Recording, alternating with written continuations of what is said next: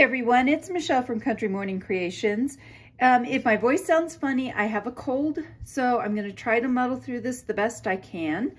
About a week ago, or in the past week, I went on both YouTube and Instagram and asked people to give me ideas for things that I could use in a challenge where I would give prompts. Now, I've seen lots of variations of these where maybe it's a daily challenge and everybody does one word a day and there's only one thing. Some are themes, some are weekly, some are monthly.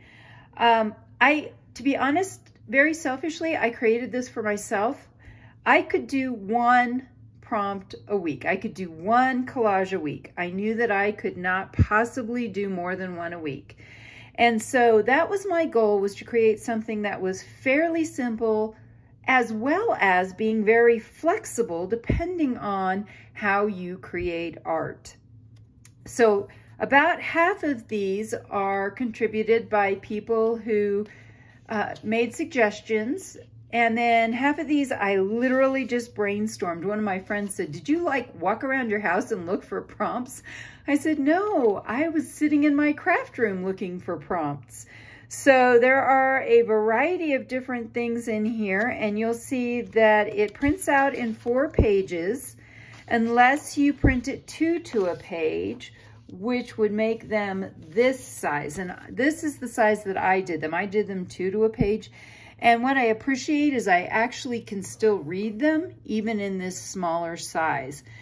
So you could print these out on cardstock and use them maybe as a card, and you just pull a card one by one.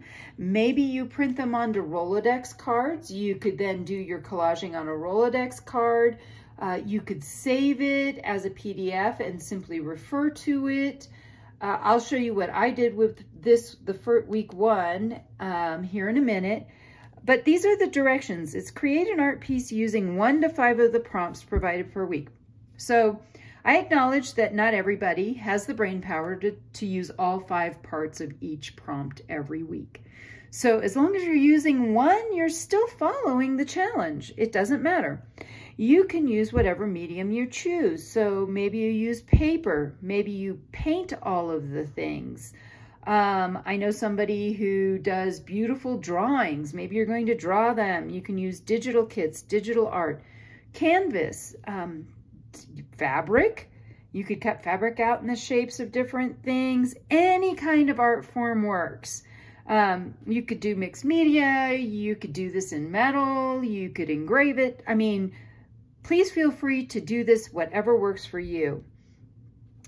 You can print them and use them on your collage, or at least list them in the comments section of your posts. But really, there are no rules. The goal is to have fun and a creative time with these prompts. Now, terms of use, the biggest thing is by using this digital kit, you're agreeing not to sell or claim any of these as your own. So please do not grab all these prompts that I have worked very hard to do. As a matter of fact, I'll show you how I did it. I created a list and I literally put them in a bucket and I pulled them out 1 at a time. 1, 2, pulled out 5, and then entered them into this after I created this on Canva. So I did not want anyone out there to sell this. It is free. Anyone with the link can go to my Google Drive. You can grab it, you can download it, you can print it from there. You agree not to distribute the digital kit itself, but I ask that you refer others back to the original link if somebody's interested in doing it. Now, this may or may not follow under terms of use, but so that we're all on the same page, literally, I'm using the hashtag CMC2023 challenge. That way people can see. Now, you feel free to use all the other hashtags you want, but that is the one that will link us all together. And last but not least, have fun. If at any point this challenge is no longer fun, feel free to take a break or come back later. So I know I'm getting this out at the end of week 1 of 2023. So again, you can go back and do 1 and 2 this week, or you can go later into 2024. Oh, that's a weird thing to say, isn't it? or anything like that. So one of the things I've done is I've gone ahead, I'll show you my example, and I kept it really simple. Trust me, with a cold, I have a cold brain going on, and it's going to be impossible. What I chose was, this is an Archer and Olive notebook, and it is a spiral bound. It was in, I want to say, the September subscription box, something like that. Anyway, it was in a subscription box, so I don't know that you can actually buy this, but I think they do have other spiral bound. And the point behind this was that with the spiral bound, as I use different things, some of the prompts are fabrics and ribbons and things like that that are three-dimensional, it gives it room to expand. And that was what I really wanted, was something that had room to expand. And so this was my first day and my first prompt. So I'll pull this up. You can see it's woven plaid, numbers, eucalyptus, and teacup. When I first saw this prompt, I will tell you, I panicked. I thought, there is no way I can come up with this. And first of all, I have nothing that has eucalyptus on it. And then I remembered I had a Cora Create Crafts. Anyway, I had a box that had rub-ons that had eucalyptus in them. And I don't know that these are exactly eucalyptus, but when I looked up the pictures online, it was close enough. So I thought, okay, I'm going to go with that.